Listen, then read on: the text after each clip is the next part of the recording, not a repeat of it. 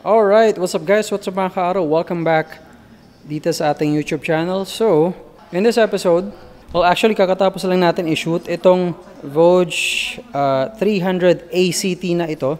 And what we have next is the Voge 300ACX. Kung hindi pa nakikita yung video nito, go ahead, check out the link in the description of this video para makita nyo. Okay? Para dito. Anyway, so ito nga yung pag-uusapan natin guys at mga kaaro. Look at that. This is the 300 ACX. Okay, so real quick lang for the specs. This has the YF300 liquid-cooled engine. Yun yung tawag nila sa... Teka, medyo inaan natin konti.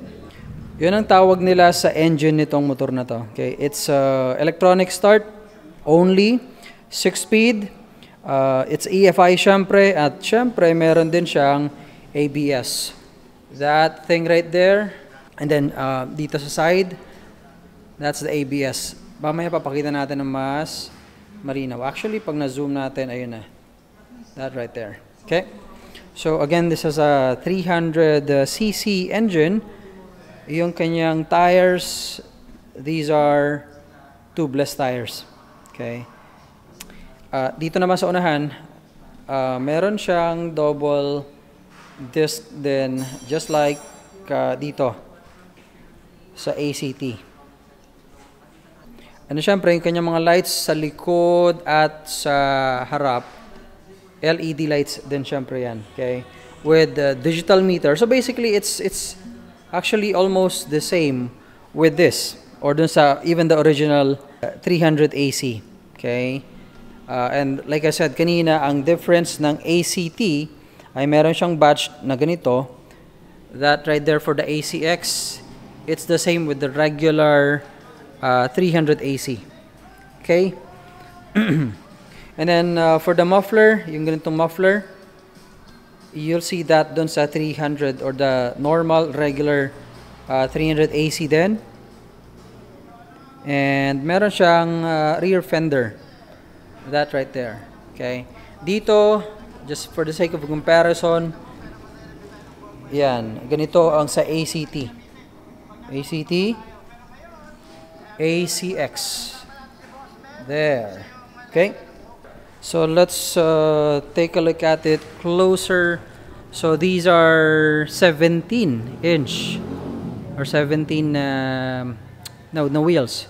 Spoke wheels. Pagaganda, di ba? In terms of the brand ng kanyang tires, let me see. This is 110/70/17, by the way. And I think the brand is Cordial. Now, napapansin nyo, pareho lang tong unit na to. The only difference actually is yung kulay. Just like dun sa kanilang 500 AC, it comes in 3 colors. Ang nasa harap natin yung dalawang kulay, the gray, the lighter shade of gray. And dito naman is the darker shade of gray, which is para sa akin mas maganda. Okay? I like darker colors, that's why. Anyway, so ganyan nga yung itsura ng kanyang wheels. Napakaganda. ABS right here, syempre. And the disc, meron dito. And then syempre sa kabila. Spoke wheels. That is the same of course sa likod. For the tank, yung korte, halos pareho lang sa 500 AC. Of course, it's smaller. I'm not sure kung ilang litro to. Probably 11, 12, syempre mas maliit dun sa 500. Anyway, dito sa likod, this is the same kind of brand, Cordial, if I'm not mistaken, yeah. And yung size, this is 150, 60, 17. Okay? And ayun pala, hindi ko alam, meron pala siyang badge dito. Not really badge, pero sticker lang. 300 ACX. Let me... Ayun. 300 ACX. And meron siyang tail, of course, for the lights. Gumagana to syempre, as well as here. Yan. There. Maganda rin yung itsura ng gulong niya. Oh. Maganda. Dito sa kanyang face naman, yeah, it has the regular, or actually the same naman yan, na headlight. That's LED.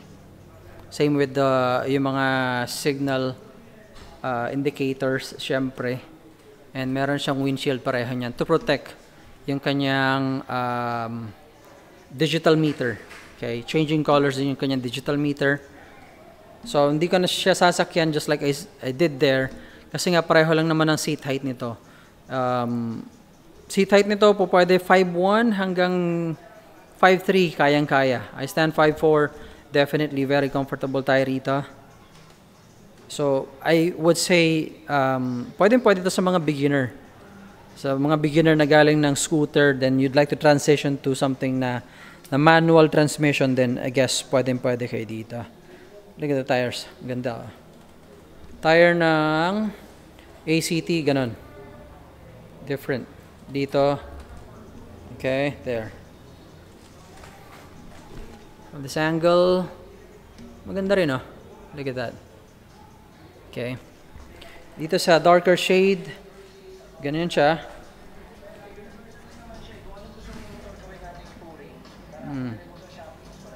Yan. Mula dito sa likod, para makita natin itsura natin, or at least itsura ng motor natin. For the seat nga pala, buo siya. So, kung kailangan mo ng, or kung may aangkas sa'yo, okay dito, you'd probably wanna go with this kung may umaangkas nga. Kung ikukumpara mo siya dito. Okay? Because this has the seat cowl. Obviously, hindi ka pwedeng, pwede naman, pero masisira ito. Obviously. Anyway, yeah, it has the same kind of leather na ginamit din sa 500AC for the seat. Okay, that's anti-slip. And yung kanyang tank right there. Kung may masasabi siguro ako dito, I kind of wish na lagyan nila ito ng TFT na rin. Because, you know, yung mga motor ngayon halos lahat TFT na. Even that one right there, which is the 250RR, naka-TFT na yan. That's the sport bike nila, by the way. Even this, the 300. Okay. Anyway, so yeah, basically that's it. Again, for the price, pareho na sinabi ko rito, it's not final yet because right now, medyo mataas because of taxes and costing na nanggagaling sa mismong manufacturer. Medyo mataas daw, but they're trying to figure out paano ito may offer sa market at a, I guess, competitive price. So abangan natin yan, guys, at mga Kaaro. So again, if you are not yet subscribed to the channel, make sure na nakasubscribe kayo, and that way updated kayo. Right. Anyway, that is it for the video. Actually, last thing is upuan ko siya para makita nyo ang itsura natin pagka tayo nakaupo sa isang gantong motor, which is kumpormahan lang din, napakaganda. Okay? Alright.